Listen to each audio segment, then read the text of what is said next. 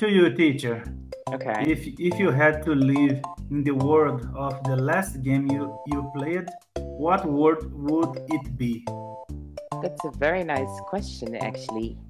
Don't answer Resident Evil, please. No.